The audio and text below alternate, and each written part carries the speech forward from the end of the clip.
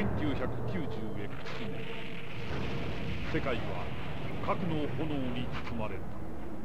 海は枯れ、地は裂け、あらゆる生命体が絶滅したかに見えた。だが、人類は死滅していなかった。 And what is up, guys? Team Rival here once again with an arcade commentary. I am playing Hokuto no Ken for the PS2. This came out in the arcades in Japan and over here in America, and also it was ported to the PlayStation 2, but only in Japan. This game is made by Arc System Works, which is also very well known for the Guilty Gear and I believe the Blaze Blue series. And it plays very much similar to Guilty Gear. But the main purpose of this is not to talk about the game so much, because honestly I really have very few things to say about the game except for that it's fucking beast and manly. This is more so for me to talk about Hokuto no Ken, the anime, and talk about the characters as we go through. I'm playing arcade mode with Kenshiro, and I'm just going to go through, and it goes through the arcade mode in kind of, not really though, how it plays out in the anime, so it'll allow me to talk sequentially as it goes through the anime. But I will try to avoid spoilers as always, but I cannot guarantee, so if you guys are going to watch this anime and don't want anything spoiled, then by all means just click right out of the video right now. I will not be offended whatsoever. And by the way, this is a beast theme song, probably my favorite theme song from an anime, period. Okay, so as this finish up, let me just start by talking about Fist of the North Star and just generally. Okay, so Fist of the North Star came out in the 80s. It revolved around Kenshiro, who existed in a post-apocalyptic universe where fighting reigns king. As you see me pick Kenshiro, I love Kenshiro. He is by far my favorite character in the series. And the first opponent is Mr. Heart. I don't really have anything to say about Mr. Heart. He's just a filler character more so. So I'll talk about Kenshiro. Kenshiro is just a fucking man. That's the only thing you can really say. He kicks ass. He can kill anyone in one hit. And personally, I think he's one of the strongest anime characters. Stronger than Goku. Sorry guys, hate to tell you. Goku can't kill someone with one finger. But let me just explain the game mechanics too while I'm at it. So, as you can see, there is below your health bar at the top, there are 7 little blue squares. That represents your, I believe I don't want to call it star power, but for the sake of me not knowing what the hell to call it, I'm just going to call it star power. And as you hit people with either that attack or special, it drains it down, which allows you to do a fatal KO, similar to either the Guilty Gear or the Blaze Blue series. And the fatal KOs in this game are awesome. And I do not claim to be good at this game at all, but I do beat the arcade mode, which, if you guys remember, any of you, the 18 of you who are subscribed to my other channel, Team Rival Woot, from way back in the day, probably about a year or so ago, I did an arcade run through of this game and got my ass handed to me by Rao, but, you know, I'm just going to tell you guys right now, that doesn't happen this time. So if I remember correctly, I recorded this a few days ago. I don't hit the fatal KO on Mr. Heart.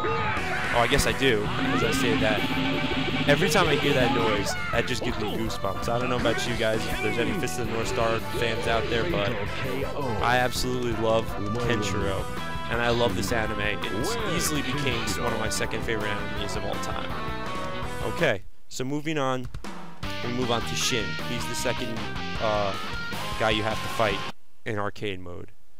And Shin, personally, they made him seem a lot more powerful than he actually was in reality in the beginning of the show. But I thoroughly enjoyed the Shin arc in Hokuto no Ken, because both characters, Kenshiro and Shin, seem to be very human, and they both had their, and in the end, I'm not, like I said, I'm not going to try to spoil anything. They were able to reconcile their differences, however you want to realize that. But as you can see, I just fucking taking Shin to town right now. I'm also doing this post post me recording the video, I was actually on Skype when I was playing this, talking to a couple friends, so hence why you can see I'm just kind of going for the fatal KO. And also, the bar, 2 bars at the bottom, the one on the top, if that makes sense, that it represents like a boost bar. So if you like tap the L1 or R1 button, I forget which button it is, you can kind of just do like a little burst forward with your character, which allows you to easily do combos, or like, let's say I'm on the left side of the screen, I can charge up an attack like the punch to bring down the star bar, and tap the R1 button and you'll fly over to the other side of the screen where you can release it, which allows for a lot of combos to happen. This game, I wouldn't necessarily say it's broken, like Marvel vs. Capcom 2 broken, but it certainly has its balancing issues. But I say that's more so a fault of the anime and not the developers, because Arc System Works knows how to make a good fighting game, and the way the tiers are set up in this game is that the most powerful character is Rao.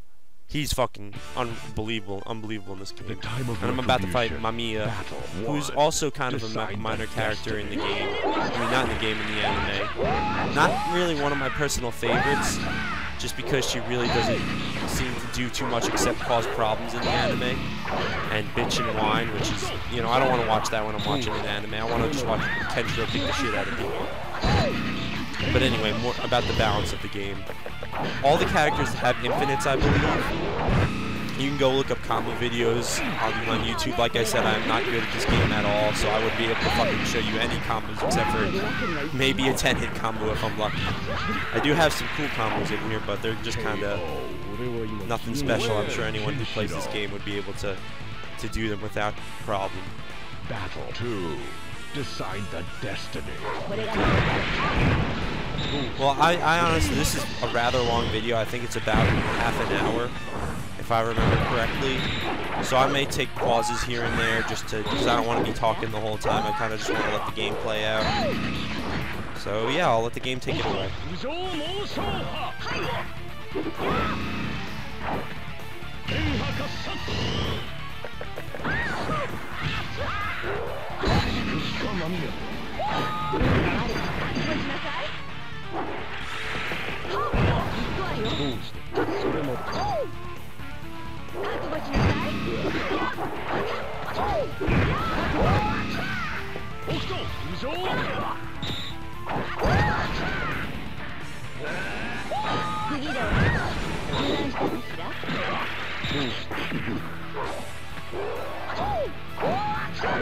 Oh, and one thing that may be of interest to you guys is that I actually modded my PlayStation 2 to play this game because I didn't even know about Fist of the North Star. I hadn't even started watching the anime, or even watched an episode of the anime before I played this game. I've had this game for a couple of years now. I'd say like 2 or 3 years at least. I don't even have the greatest hits copy of the game, or whatever it's called, Sega's Best, or not Sega's Best, Sony's Best in